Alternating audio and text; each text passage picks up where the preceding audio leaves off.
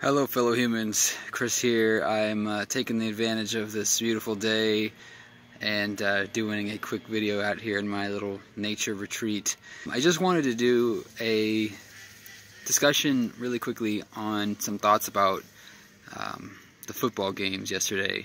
So yesterday was Thanksgiving, and I'm not really a huge sports guy as much as I used to be. Used to follow sports a little bit more closely.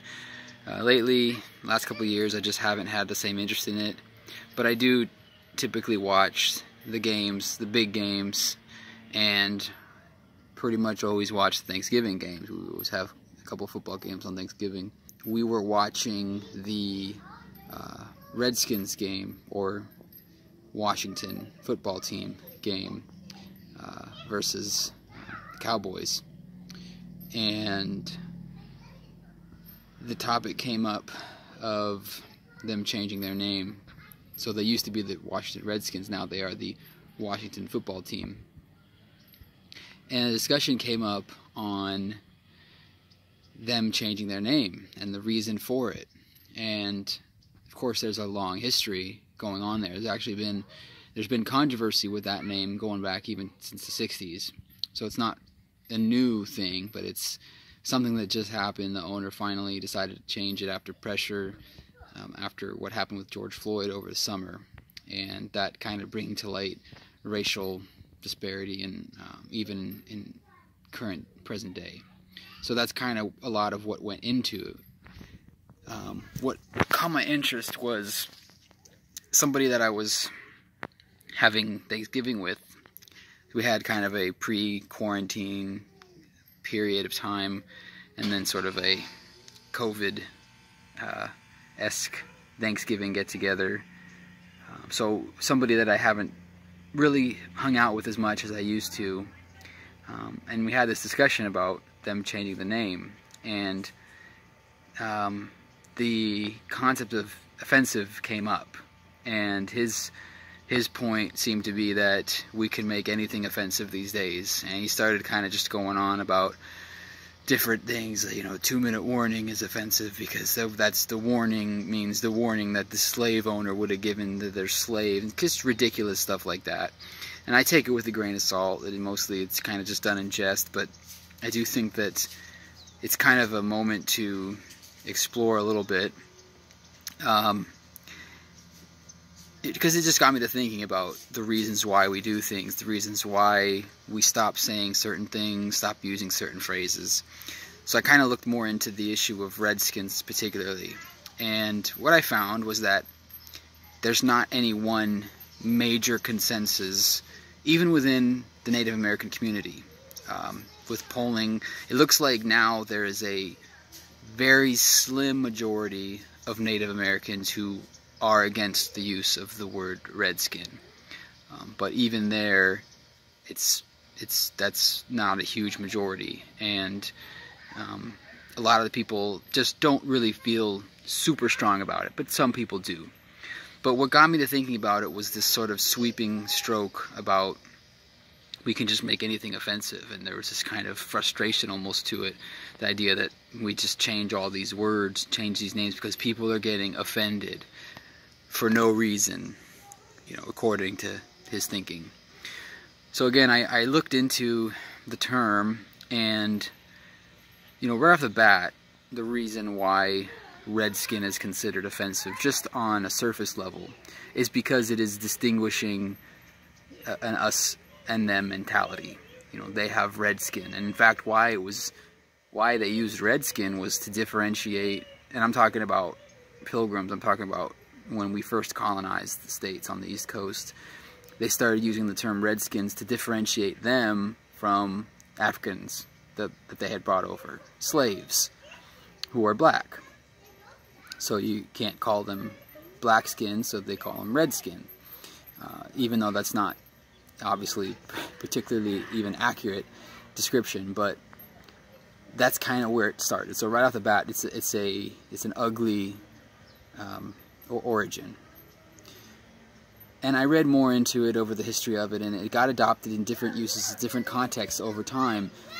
and some positive, some negative. You know, I can acknowledge that a lot of the times when it was used, it wasn't used specifically for an insulting reason, at least according to the history that I read. Some of it may even have been used within the Native American culture themselves for a myriad of reasons. Again, this is beyond my scope of knowledge or even the purpose of this video. But one thing that did stick out to me was an 1836 article in the Minneapolis Republican newspaper. And in it, it was announcing rewards for the scalped heads of Indians.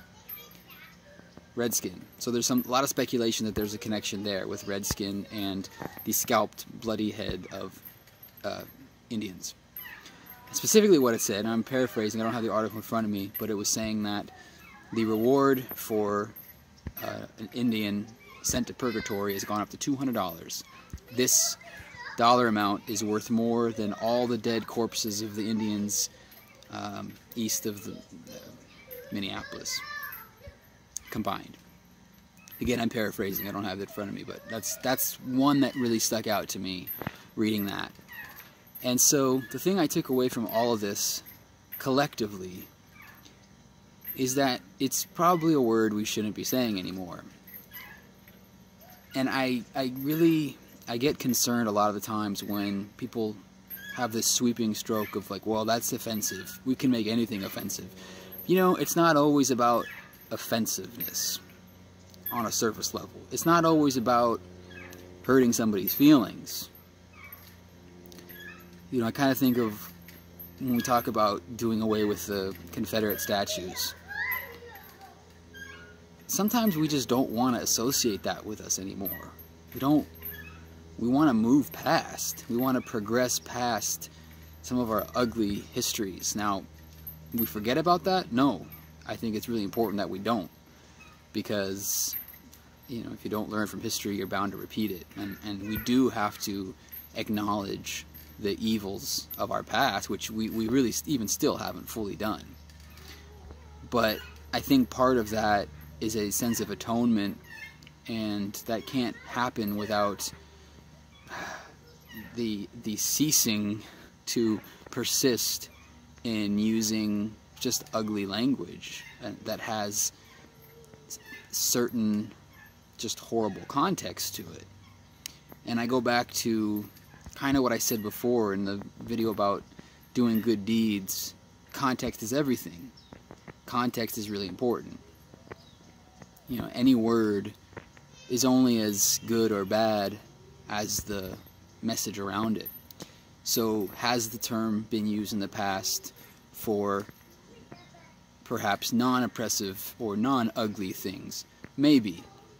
And I think that the percentages of natives today who are and are not offended by the word kind of points to that it's not necessarily a huge controversial point one way or the other, as in not being one-sided, where I can think of other words, other slurs today that are much more one-sided. So I think that that's kind of the point I'm coming around to, is that there's a context to all this, and we don't always have to be concerned with our feelings getting hurt. We just want to be better, and we want to stop using outdated terms.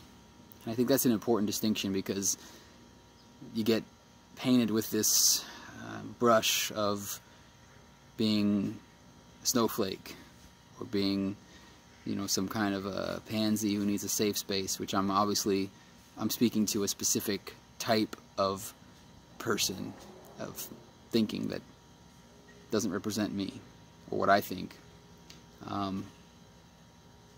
But it goes beyond that. It goes beyond the feeling offended or getting your feelings hurt. I just think it's important to remember that there's reasons to do away with the ugly terms, because as others have said, dialogue. I think that words and rhetoric have meaning and can lead to good or bad action. Not necessarily even in the intent of the person using them, but the people receiving the message. And I think that now more than ever, we need unity more than division, because God knows we've got enough division to deal with as it is. So I do think that's a good thing, and I think that it's important to acknowledge that there are more academic reasons that go into things to doing away with words. People can and are and probably should be offended to a certain extent by the use of that word, as many others that have become outdated. But there's a reason for that offensiveness, and that reason, from a logical, from a progressive standpoint, is really the reason why we should stop using them. We want to be better than that, and that starts with rhetoric, that starts with communication and language. So that's all I was thinking about. I hope you all had a great Thanksgiving, stayed safe, healthy, and be sure to check out the live stream tomorrow with me and Davide. I'm super excited about that. We'll be answering questions. Hopefully anybody that was on our live stream last weekend, we did touch on COVID, and some things came up that I did mention that Davide would be a better source than myself. So please bring some questions. I really hope you do check it out and enjoy it.